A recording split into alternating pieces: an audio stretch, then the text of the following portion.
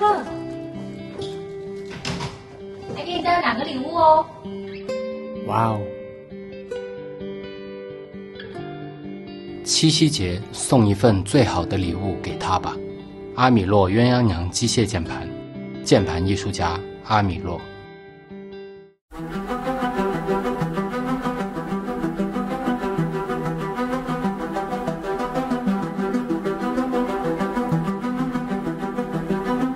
全宇宙的华人玩家，各位好，我是聂俊。这一期聊个特殊的话题啊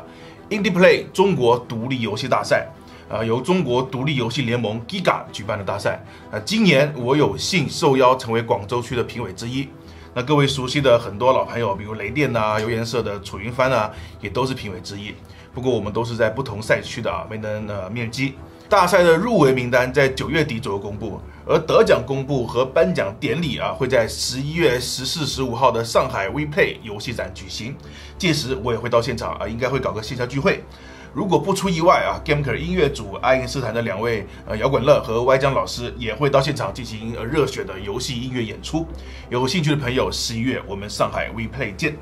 那前几周我们完成了评选，经过了官方的同意，这次我来聊聊评选的感想。那这个视频会将用总分总的结构语文老师上线了我会先总的说说感想，然后具体的介绍几个我个人非常喜欢的游戏，最后再总结一下从中领悟到的事情，给广大独立游戏团队一些可参考的想法做好笔记这都是考试的重点好，先来开头的总首先今年的第一印象就是质量高。虽然去年我没有参加过但是我知道有哪些游戏参选了，而且评选的前辈们呢也这么说。以往头痛不知道选哪一个，因为不管哪一个都还不够好。今年呢一样不知道选哪一个，因为有好多个都非常好。今年参选的游戏呢有200多个历年最多，至少有1/3是很值得玩的，而且全是国内的独立游戏可见这几年独立游戏团队确实多了起来，而且很多都有很高的水准。对这种情况，我只能说中国游戏的未来还是充满了希望的第二个感觉就是没入围没得奖不等于不好。玩家们一直很关注评比大赛，比如 TGA，喜欢的游戏呢得奖了，确实非常高兴。但反过来，游戏没入围甚至入围了但是没得奖，都会被不喜欢的人拿来攻击。你的游戏都没得奖垃圾。结果本来应该激励行业的大赛变成了玩家之间互相攻击的理由这非常不应该你要是做了评委，你就会深刻的感受到，大奖真的只是一种激励，而不能作为标准。比如奖项设有最佳画面、最佳叙事、最佳声效、最佳创意、最佳设计等等那有些游戏可能不一定耐玩，但是其中1-2个点就是特别突出，特别符合上面某个奖项，那就很容易入围。但也有些游戏呢，整体非常优秀不仅一玩就停不下来，也很耐玩，但它就是从各方面来看都不足以去角逐最佳。而最佳游戏呢肯定也还不够，这种尴尬了，哪一项都够不着，但就很好玩，你能说这种游戏不优秀吗？当然评委们会尽量权衡，让入围的份额尽量平均摊开，让更多优秀的游戏有机会展示，但难免会有无法照顾到的所以好玩就是好玩，不以是否入围某大奖而改变你可以不喜欢，但不应该以此来攻击。那接着有好的游戏连入围都入不了，那能入围的就一定是这些方面非常优秀的，就一定是获得了评委肯定的。有没有得奖反而就其次了，因为高手之间的较量差距其实很小的，而左右得奖的因素也是很多的。所以我一直强调，入围比得奖更有意义，因为得奖不一定表示是最好的，但是入围的就肯定是最好的那几个，毕竟文无第一，武无第二嘛，游戏应该属于文吧所以我认为看各种颁奖应该抱着3个清晰的概念：一，不入围不表示不优秀；二，入围比得奖更有意义；三，大奖是对行业的激励，而不是标准，更不是互相攻击的证据。好接下来详细介绍几个我非常喜欢的游戏那大多是国内专业组的，有1个海外组的，还有2个学生组的。注意这些只是我个人喜欢的游戏不代表他们最后能入围，更不代表其他的不好。那评委这么多，综合了各种口味，还分了好几个为评委城市，最后的入围名单可能跟我的很接近，也可能完全不一样而且我喜欢的游戏里还有很多个，因为制作组还不想曝光，所以没做进视频里啊。那不然这个视频就得做成上下期了。可见这次优秀的游戏真的很多啊，这是玩家的福分啊。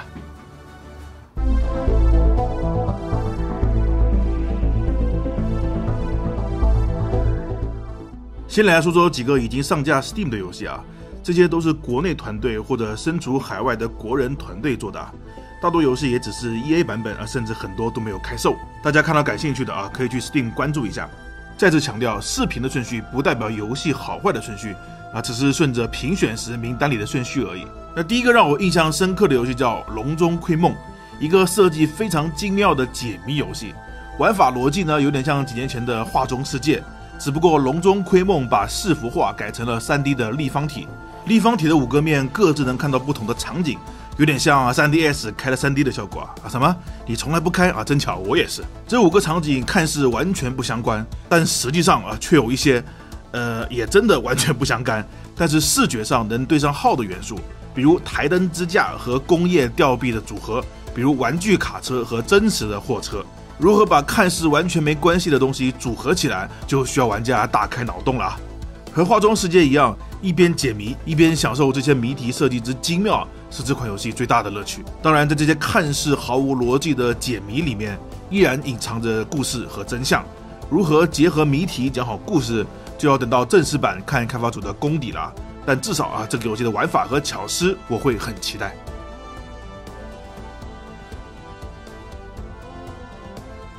那接着是一款战略游戏《兵法战国篇》，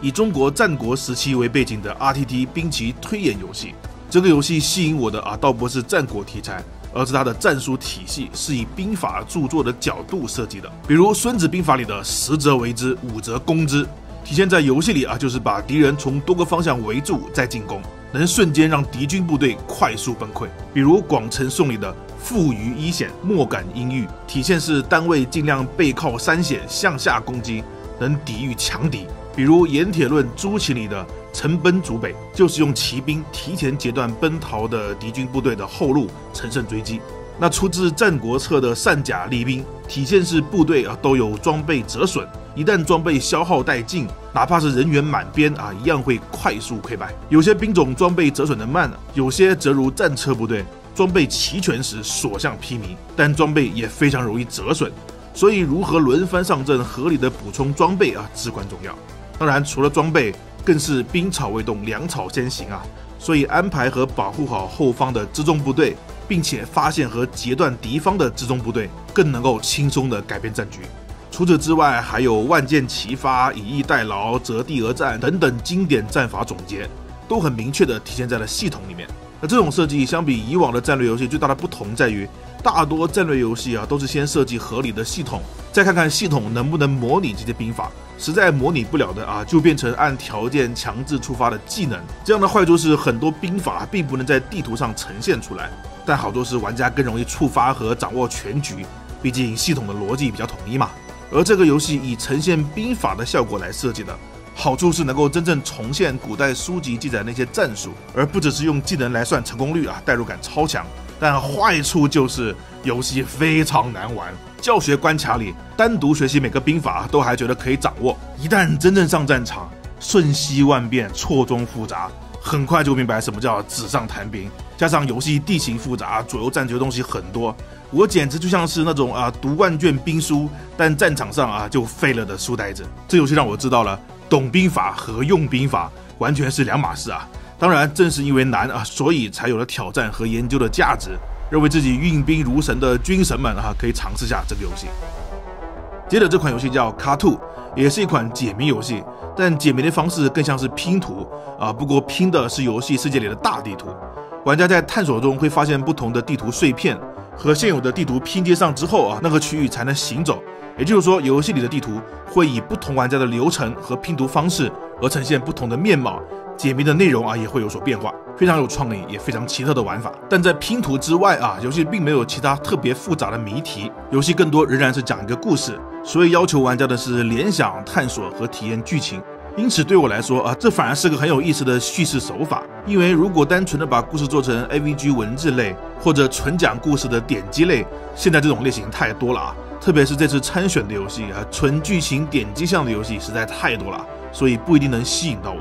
但是把故事融入到这种地图拼图的方式，我就会很想知道它的故事会如何讲述下去，想知道我的拼图会如何影响剧情的小改变，反而对故事更有兴趣，也更有耐心。那这种创新我非常喜欢，简单又有趣的小设计，就让原本平常的叙事类变得充满新奇这就是敢于尝试的独立游戏该做的。那刚才说这次参选的游戏里，点击类剧情向游戏实在是太多了倒不是说剧情向游戏不好，而是在评选这个玩游戏时间有限的情况下，根本无法认真的感受剧情到底好不好。这个也是视频后面总结会提到的而这其中倒是有一款点击剧情向的游戏，一下子就吸引了我的兴趣，它叫全网公敌。游戏里玩家扮演一名黑客，全程都坐在电脑面前，面对特殊的操作系统，利用网络、搜索引擎、社交平台，还有各种破解软件去寻找各种事件的线索，然后拼凑出真相。因此它不仅是个剧情向游戏，也和逆转裁判一样是个悬疑推理游戏。这种从头到尾都面对着电脑操作系统就讲完故事的感觉，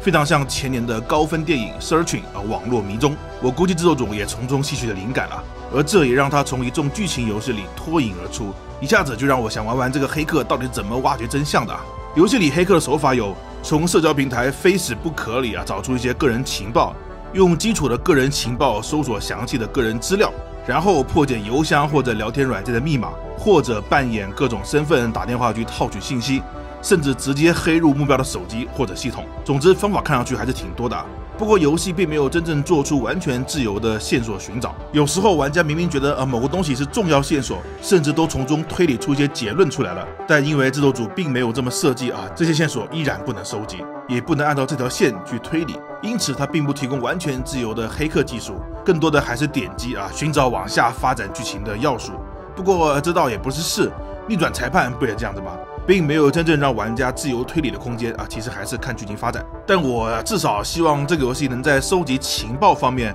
可以自由一点，哪怕一些情报收集后完全没有作用，甚至作为误导至少能让玩家体验一下人肉搜索别人的过程。不过这款游戏我依旧非常期待正式版现在试玩版3个章节我一口气全部通关了，确实有满足我偷窥隐私、人肉别人，外加悬疑推理的猎奇快感。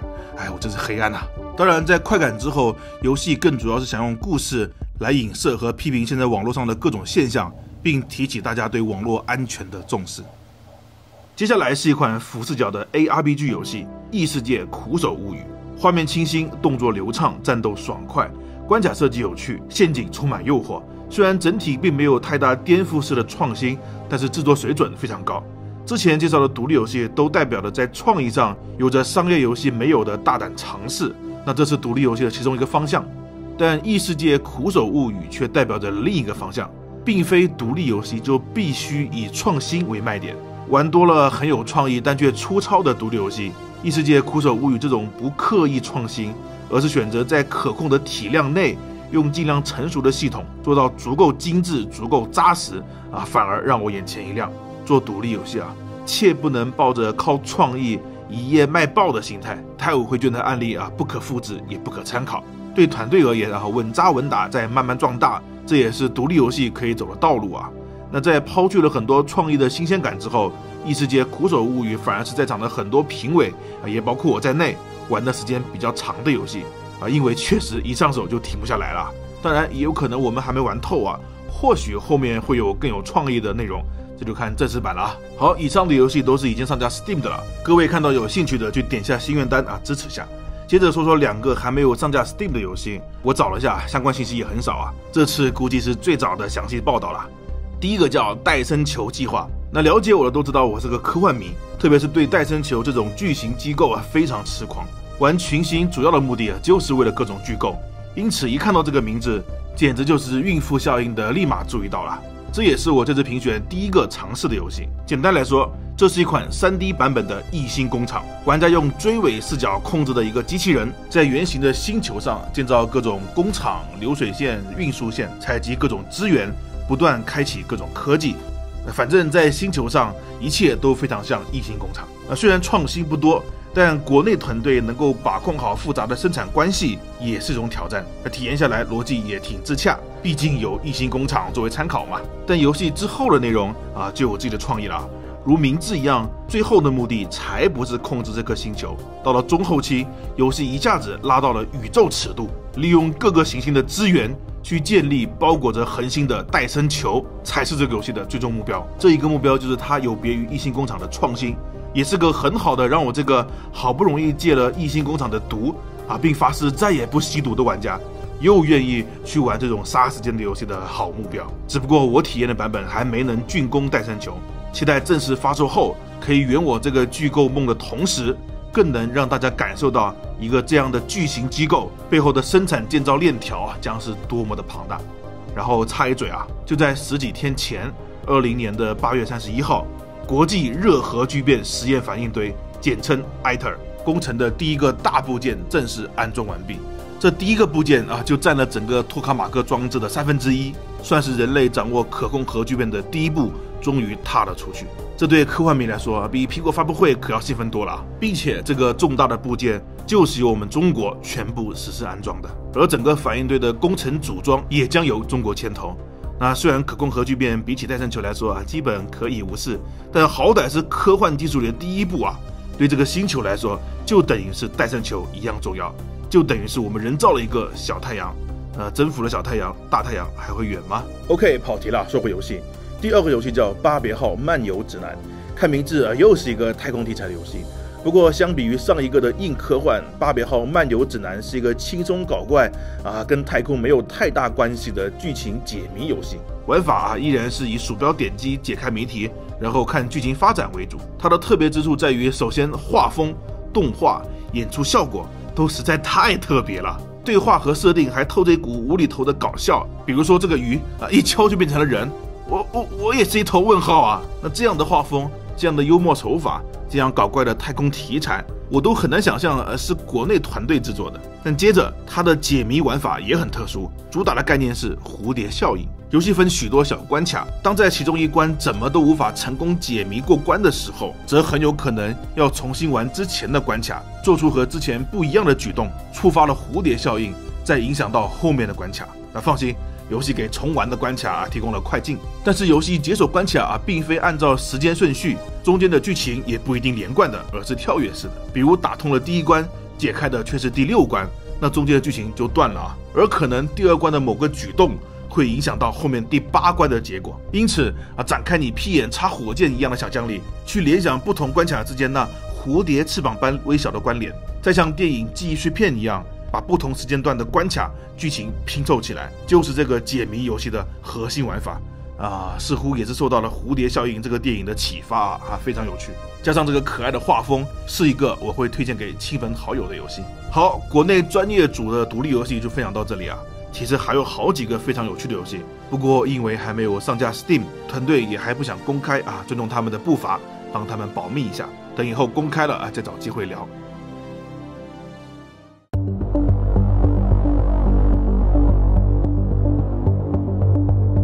好，接下来说说海外组和学生组。海外组呢，我个人觉得有个很有趣的体验一开始呢，看视频的时候，我们会把所有游戏的视频全部看一遍有了大概的印象，再一个个试玩。那看视频呢，似乎海外的组整体品质都很高比国内专业组高了很多毕竟是海外嘛。那其实呢，历年来也是这样子海外组品质都高一个水平。但今年实际试玩的时候，海外组能让我觉得非常有意思，想玩下去的并不多，反而没有国内专业组那么有新意。那整体的制作水平也没有拉开很大的差距。不过呢，也有可能这个奖子在海外知名度还不高来参选的海外游戏不多，很多大神游戏还没有来。所以呢，这并不能说明海外独立游戏不好但它至少能够说明国内独立游戏确实好了很多。所以按照上面的说法，这次真正让我有印象的海外组游戏其实只有一个法国人制作的游戏 Labyrinthe City。 Labyrinthe 是法语迷宫的意思，所以顾名思义这就是个走迷宫的游戏。但它的画面可不是这样的迷宫，而是这样的。光是这些画就可以说是艺术品了，而这里面的细节更是多到丧心病狂。不仅一张地图里的角色多如繁星，每个人更是有自己的形态、行为，甚至还是动态的，简直就是欧洲动态版的《清明上河图》。那光是欣赏这一幅幅极具艺术价值的画就已经大满足了。玩家还能扮演一个小侦探，在这个动态的迷宫世界和不同的人打交道，追捕传奇大盗。想想看啊，你控制一个人在清明上河图里面穿梭来去，一边与人沟通、推理办案、追寻大盗，一边感受这个国家的风土人情，这是多么的有趣啊！光是想想都颅内高潮了。那这个游戏也还没有上架 Steam， 也几乎找不到视频，这个视频估计是首次曝光啊，我以此为荣，列强期待正式版。好，海外游戏就这么一个，我想分享给大家的没了哈。然后是2个学生组作品，第一个叫《铁山奇谈》，一款融合了生存叙事策略模拟的游戏哈，类型比较杂。它厉害的地方在于它的界面、美术和系统真的就是一本古书的形式，玩家做的任何事情、剧情发展、自我修炼、生存冒险，都将发生在这本古书里啊，体验非常独特。由于作者发过来的包啊，我怎么都打不开，所以只能放作者自己在 B 站的视频啊。各位自己也可以在 B 站搜索《铁山奇谈》。这个游戏确实非常怪异，怪异到我都不敢说它一定好玩，但是它是独立游戏中的学生组的作品。独立游戏本身就特立独行，而学生组的游戏则更加前卫大胆。以这个角度来说，我才不管它未来销量如何，到底好不好玩，就这个概念、这个系统设计的落地，以及对学生来说极高的完成度，就值得我推荐给大家。那另一个学生游戏呢，我去年就得知了，并且在 WePlay 展上试玩了一下，当时就非常喜欢。因为它是一款类似群星的太空 4X 游戏，各位学生开发的 4X 游戏啊，它叫深暗森林。那看这个名字加上太空题材，是不是联想到了什么呢？没错，就是在那个雷雨交加的夜晚，森林里发生的桃色案件啊，不是啊，你想错了啊，不是这本小说。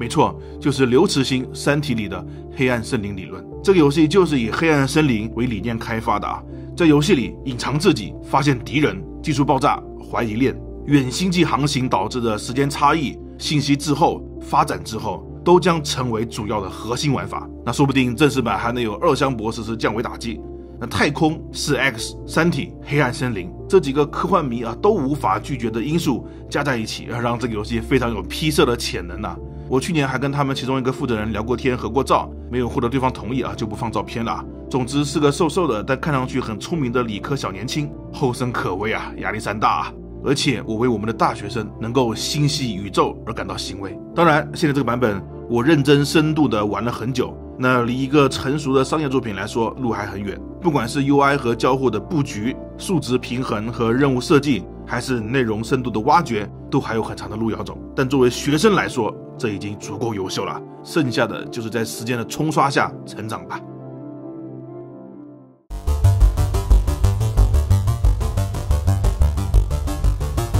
好，最后总结，这个总结呢，我想分享给国内新的独立游戏团队的也反映了现在国内业界的一些情况，那就是国内独立游戏的团队都太一根筋了啊。我一直说，中国游戏开发人呢都分布在2个极端，一部分人在一个极端纯商业，只要能赚钱啊，换皮手游啊，无良坑钱啊。那另一部分人呢，在另一个极端，极度热爱游戏艺术。为了游戏的艺术啊，不接受商业考量。但是我觉得这2个极端都不太对啊，更多人应该分布在中间，这个市场才健全啊。当然也不是没有啊，而是太少了。它应该是纺锤型的，两边细中间粗，但现在却是哑铃的，两边巨大中间细，这就不利于行业的发展了。而这次参与评选呢，我就深刻的感受到，这些独立游戏人真的很多都处在只热爱游戏不做商业考量的那个极端啊。那表现出来的呢情况就是，很多会给我们试玩的游戏呢都没有做过合理的优化。4个人都知道，去参加唱歌写秀一定要挑自己最拿手的歌，穿最好的衣服，表现最好的自己。结果这些游戏有些预警起来效果很差有些充满了各种莫名其妙的 bug， 有一个甚至 bug 严重到教学关都过不去偏偏还是个解谜游戏。搞得评委们都分不清是自己智商不够，还是游戏真的有 bug 这个团队如果看了视频会知道我在说谁而更多的情况游戏只给了一个序章，但问题是，我说过这次有很多剧情类游戏，而这些游戏呢，序章根本尝不出味，好不好？首先，这些游戏就是慢热，前面有好长的动画铺垫，评委的时间是很紧急的，好不容易开始了，开始有点兴趣了，结束。系统是怎么样的不知道。故事会怎么样展开也不知道，你让评委怎么评呢？一脸懵逼好吗？就好比看信条啊，前面好长的世界观铺垫，终于到了男主角要进入逆时间了，没了，剧终，哈哈，剧终就剧终呗，你还得评分，还得公正客观，我就问怎么评吧。那聪明点的都应该知道，评委在这么短的时间啊，是不可能知道故事全貌的，所以序章并不重要。有了简单的背景说明啊，必要的教学之后，就应该立马进入整个游戏最高潮、品质最高，也最能体现系统独特性的一段。就像电影剪预告片都要尽量挑精彩的画面，那预告片还要避免剧透呢。给评委玩的，总没有必要还剧情保密吧？那是这些团队真的笨蛋吗？啊，当然不是，而是他们根本拿不出来哈。他们其实就没有为这次参选做好准备，没有优化好，没有检查好 bug， 以及根本没有开发到最精彩的部分。他们就只开发了序章，最多第一章。当然，你说我对比赛不关心啊，参选只是顺手。我就想认真开发游戏，没有必要花精力准备。如果是这个想法，没问题，我可以接受。但是呢，这个现象体现出来的问题并非如此。毕竟对很多独立游戏来说，没有强大的宣发能力，如果入围了，甚至得奖了，那相当于是省了几十万的宣发费用啊。而更大的问题是，团队没有一个完整的开发计划，而是走一步算一步。就像我们勇者做游戏第一期说的，他们一开始就想画一个完整的大圆，所以一开始就吭哧吭哧的开始做序章，序章做好了再做第一章，依次往下。中途要拿出最精彩的章节出来，拿不出来啊。他不是先画一个完整的小圆，再画一个更大的同心圆。如果是我呀，9月份要参加比赛，除非能确保9月份之前全部开发完成，不然我会提早几个月把最有代表性的章节拿出来，把画面尽量包装好，尽量优化，尽量除 bug。毕竟最具代表性的部分本身也是游戏技术含量最复杂、系统最核心、整体开发难度最大的部分，本来就应该先尝试最难的部分，那实现了就能以这个为基准。这在业界内叫做最小欺骗。那如果一股脑的就先开始开发最容易的章节，如果到了高潮开发不下去了，那岂不是高不成低不就吗？那有经验的大公司呢会避免这个问题，但大多数这次参选的独立游戏团队都犯了这个错。所谓的商业考量不只是想怎么坑钱，这种项目管理进度管理版本管理也是商业考量当然，作为新成立的独立团队，没有经验是正常的，但这也反映了一个事实：现在我们国内的开发水平慢慢好起来了，但对游戏开发的管理思维、商业思维依然还是很不成熟，依旧比海外还有很大的差距。各位看很多海外的独立游戏不会做出一个很精致的第一章放出来，然后让大家慢慢等第二章第三章，大多都是放出一个粗糙又内容少，但是完整的版本，再慢慢的优化完善，慢慢的添加内容。我的世界如此，骑马与砍杀如此，空洞骑士、蔚蓝都是如此，甚至所有的 PC 游戏都是如此。就算是剧情游戏为了不剧透不能先放个框架再完善剧情，但他们的内部制作流程依然是完整的，而且给评委玩的就得剧透嘛，对吧？那独立游戏到底独立的是什么呢？是不想赚钱、不考虑销量的拥抱艺术？是不融资、不筹钱，靠开发人员用爱发电？是不考虑用户喜好，蒙多想去哪就去哪？是不考虑发行、宣传，只等自来水？我觉得都不是。独立游戏独立的是一种精神，一种既要表达自己的思想，也要考量商业和市场的战略，更要能自给自足、自我负责的精神。独立不是你别管我，我也不管你。当我们说一个人很独立的时候，一定是这个人能够为自己行为负责，为自己的生存负责，并且还能影响别人。一个人只有特立独行但却养不活自己、啃老的人，我们不认为他是独立的。不管是中文的独立，还是英文的 indie 的来源词 independent， 都有着为自己负责并影响别人的含义。那从这方面来说，独立游戏可能比商业游戏还有着更重的社会责任。所以各位独立游戏的老大们也包括自己拔高视野，学习管理，正视商业和市场，也是我们未来的必修课。好，今年中国独立游戏大赛的分享就到这里以后如果我还能作为评委，每年我都为大家做一份分享，看看从这个比赛能发现什么行业的趋势。也希望各位继续关注11月上海 WePlay 的颁奖，也记得多去我们淘宝店逛逛哦，搜索店铺 gamker 就能找到了。那最近又上架了不少东西。OK， 我们下回再见 ，gamker 运动站，我是聂俊。